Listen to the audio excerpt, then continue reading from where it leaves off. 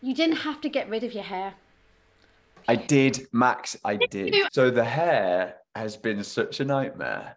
So when I first taped, I had like probably like this length hair, and then hadn't heard anything for a month and was just like, oh, whatever, like forget about it.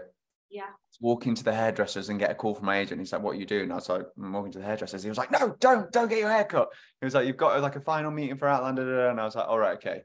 So then after I got the part, we went in and we did some like wig tests and everything. But all of the, for some reason, all the wigs they put on me looked ginger. And obviously like no one else can be ginger other than like Jamie and Brianna. Obviously, you know. And so they were like, oh, we'll just clip in some extensions. But like, because obviously my hair was short, we had to clip them like everywhere. I love it. So my head was like this big. So like the first episode, my head is like this big.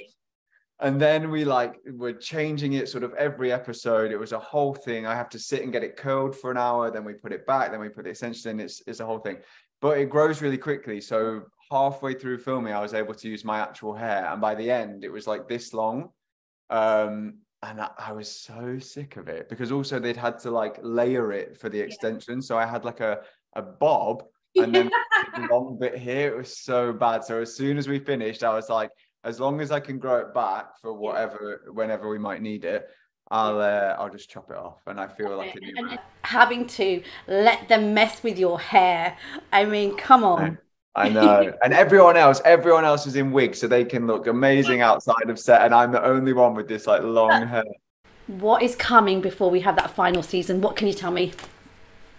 Oh, God. I mean, it's just so epic. It's like, there's a new thing happening every time. There's not like time to think. There's people are being pulled apart.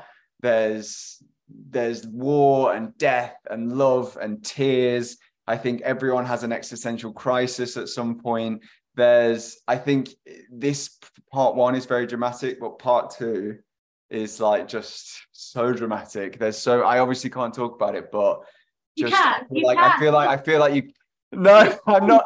Listen, openly. I'm not going to be the Tom Holland of Outlander. I can't. That's a really good person to be, though, because have you noticed, Joey, they never get rid of him. Well, that is true. That is true. Maybe if I start leaking little bits, maybe I'll be the next Tom Holland. Be a little tease, a little bit here, a little bit there. Okay, so... I mean, yeah, there's some exciting moments for my character, and some... Yeah, I think the fans are going to be holding their breath for a lot of the season. You don't get any time to really relax. Okay. Yeah. Got it. I'm taking that all in.